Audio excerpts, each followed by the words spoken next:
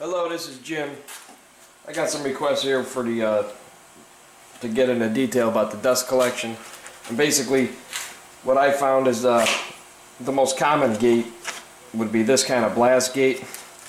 This is well, back in the day it was $6, and if you can see, it doesn't close all the way. See that gap right there? And that's because it's really a cheap gate. The grooves that are in there that allow that gate to go fully closed, over time sawdust will build up in those cavities. You can't really see it on the camera, but there's a separation where this gate will slide in a groove, and then dust just gets built up in there, and then that gate will never close all the way, and you're just losing all that CFM. So sometimes what I had to do was get in there with a pick or a screwdriver and try to dig that out of there, and that's not something you want to do. You really want to just set it up and not have to really do maintenance to it at all. So my solution to that was, I found this in an article somewhere. I can't remember what magazine it was in, but this is my solution to it, which is a very good solution, I think. Just homemade blast gates, dust collection gates. The only drawback is when you close that gate, you're dealing with an extra, say 4 inches that you. So if you're putting this against a wall, it's very difficult to hide that. Whereas these kind here, you don't have to worry about it, but they're junk gates. This one is actually one of the rejects. That's why it looks so good, because I never used it, because this was the first one I did where I didn't gap out. It's all done with 1/4 inch plywood, and you really want to have some kind of a shim for this little spacer piece right here, and you want to just shim some kind of a gap between these two full pieces so that this gate does have some kind of play in it, so you can slide it relatively easy. You can see how hard it is right now to try to move it. So basically all it is, you want a circle cut. You're going to get, these are roughly, I don't know, 6-7 inches, about 6 and 7/8. I'll just call it 7 inches. So 7 inches probably square, 7 inches square. And then you get your circle cutter out.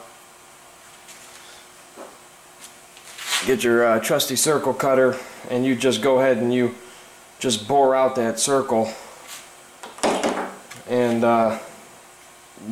if you're using 4-inch PVC, you just got to remember that PVC, 4-inch PVC is the pipe is 4-inch, but the fittings are a little bit wider.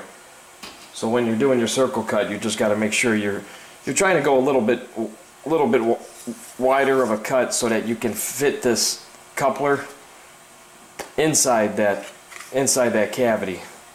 And actually all you do is take some construction adhesive, liquid nails I guess in this case, and you just run a bead around it and let it dry, and it's pretty damn solid. But that's what I use. And of course you don't want to push them all the way in, because you have to leave that clearance. If you can see, you've got to leave that clearance for that gate to slide. That's pretty much it. And then of course when you're all finished, you end up with all your discs, which woodworkers, we keep every bit of scrap we got. I don't know what the hell I'm going to use these for, but I don't know. I've been hanging on to these for a long time, but anyway, we keep scraps like they're gold. Also, I think you can get these. I think these might have been from a woodworker's store for actual dust collection pipe. I don't think I got these at a Home Depot or Lowe's. I can't remember though, but these are exactly 4-inch. So that'll give you a good clamp surface there. I think they're just called 4-inch dust collection clamps or something, I don't know. But these are good for when you're going against the walls and you got to mount your pipe to whatever. So basically, your 4-inch coupler, 4-inch pipe, fits right in there. And then you got your gate, and you got to gap it out a little bit wider than what you need. I think they say, I think I used a business card or something like that, and I just cut it with a razor blade, and that would give me a little bit thicker clearance so that this baby will ride smooth. It's okay now, but even with the humidity it gets tough, and you don't want to be messing around fighting with a gate if you're in the middle of a project. Give yourself a little bit of a finger catch here to pull it. You know, makes it a little bit easier. Pull it, push it, whatever. And then my blast gates over here for the radials. What I ended up doing was I started off with a line because I figured that would give me a visual of where to stop, and that worked for about a week. And then what I did was I just put some small screws in there right at that line, so that way you don't have to worry about it. The screws are going to hit the top of that housing, I guess you call it, and you know, then you know you're, like right now it's closed, right now it's open. That's about it. But what that gap gives you, we were talking about with the business card, is it gives you the ability to not have to fuss with it. You just up and down, you close it, open it. This isn't the prettiest, looks a little shady, but I couldn't find anything that would give me something for, you know, unless I made it homemade, but I didn't want to mess around with it. Some kind of a hood of some kind. This is heating and cooling. This is all I could come up with. It doesn't look the best, but it's effective as hell. That's the one radial, and then the other arm saw. That's this one. The only configuration I could come up with, because of the way my piping is in my situation, is you know, it comes up from here and it tees off to that one, and I don't have enough room, you know, to do something behind this. It just, I had to go up and over, and then back over, and then come over here with this one. That's the only way I, room-wise, that's the only way I could fit that one in. This one's a little, it's not too bad, because you know, if you're running the left saw, this one's more than likely going to be closed. So if it's closed, you got the ability then to open this one. And then you got the dust collector here for the planer and the bandsaw, and then inside the floor there goes to the table saw. Now this one's a little bit, I made the gate a little bit longer just because it's in the middle of underneath the saw, and it's kind of a pain in the ass to reach under there so far. So this one I made, I think this gate is a lot longer. It's probably an extra 4 or 5 inches longer, just so you don't have to kill yourself trying to reach under there to grab it. You know, and sometimes I'll even use my foot and just kick it closed. Over here at the charging station, this will be where I use one of the cheap gates, because I have no choice really, just because of the, I was talking about how when the gate's closed, there's no protrusion through the other side, which is good for a situation like this where you're against a wall. So that is, that's open gate, and that's closed gate. And this one, I do got to get in there not that often, because this only controls my sanders that are running over there. So the dust is very fine, and I don't think much of it gets trapped in those grooves. But you're talking about using one of these cheap gates for something that throws a lot of particles and heavy dust. It's a disaster. But for sanding dust, I think it does fine, because it doesn't get clogged that often. Maybe once a year I gotta mess with this one. But that would be a situation where you would use your cheap gates, where you got a wall that's blocking you from not being able to use the homemade one. And that runs behind my little bench over here, and it goes to a Y. And I think now I'm reduced. I think now this is going, everything before was 4-inch, I think this goes to like a 2.5 or a 3, and it's a Y with flex line, like vacuum line almost. And that port over there I was showing you, that opens both of these, which is fine because the volume is there. So if I'm just running the oscillator, it's also sucking off of this belt sander, but it does what it needs to do. It takes the dust with it, no matter which one you're running. And down here, This is where everything pretty much comes together. The flex pipe is just because it's hard to reach areas, and you could have been drilling for 2 weeks trying to get all this right, but the flex line lets you get away from all of that. That top one, that's what feeds that blast gate against the wall there. And then the bottom one is the one, that's the feed line that goes right through this wall, cabinet wall, and that goes right to the dust collector unit itself.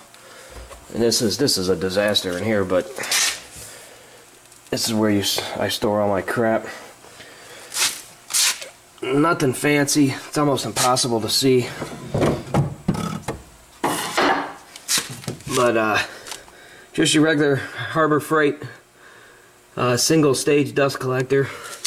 This is your feed line coming in to the impeller, and then that's your exit. The PVC is your exit, and I have it in there. You know, it sucks through there and then it blows out this way. And seeing as I don't have much room in here, it pretty much just makes a 90, and then it goes right behind the dust collector, and it goes out the wall. And I'll go outside. I'll show you what I'm dealing with outside there. But as far as this dust collector goes, she's still running. She's probably about 8 years old. Single stage. I don't know what the CFM is on it, but I think it's like 600 maybe. Just a 1 horse. And she gets the job done. Well, here's what I got going outside. As you can see, the big white box. That box is pretty big. I think it's a dock box for like boating. Somebody was going to throw it away. And then at the top there, the white bucket, that doesn't count. And then that top bin is, that's where I keep my original collection bag. I use that as like the vent. See, the bottom cavity catches all the big chips. And then that blow-by, this blow-by pipe here lets, you know, at least I think it lets all the air with the fine dust travel up here, and it gets caught in this second, this is just a Rubbermaid box, but it's pretty good size. At the top of it, at the top of this, underneath this tarp here, I got the lid for that blue box is on there, and I got a bunch of holes drilled in the top of that lid, and that lets the air come out, because you got to let the air. I think that's why it's pretty effective for such a small dust collector, is because you got to let all that air out somehow. Okay, I took off my my tarp lid. This is something I found. I think it's a furnace filter, old ass furnace filter. And then there's all my holes that lets the air exit. This thing, I don't know really what it does, but it seems like it catches some of the dust. When this thing's running, actually, that tarp there will actually, it'll like parachute up. So you could tell that it's working, because it raises. That tarp there will raise up about, you know, a few inches. And then usually there's not too much dust coming out of here. I just use a rope to tie down that tarp. This just keeps everything dry.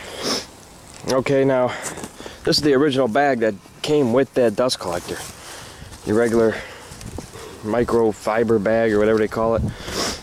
Here's some kind of, I had to somehow get that bag mounted to something to go to PVC, so I just use one of them cheap gates, but it always stays open, just to give me a some kind of couple to screw. If you can see, I got like a 1/4 inch self tapper right there just to hold this bag in. And when this is running, this bag is fully inflated.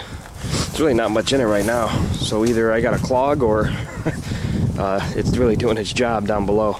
Alright, now with the top portion of the dust collector taken off, nothing's really connected. These are all connected here, but they just sit inside that hole. That's another circle cut hole, 4 inch. I can get inside this baby. There's my dust collector. That's the guts of it. That box is pretty good size. It holds, when I clean this baby out, you're talking 3 to 4 of the large lawn bags of sawdust. Nothing fancy, just a box somebody was throwing away. I tried to seal it best I could, but this stuff never, it always blows around, and the seal tape is not that great. But that's it.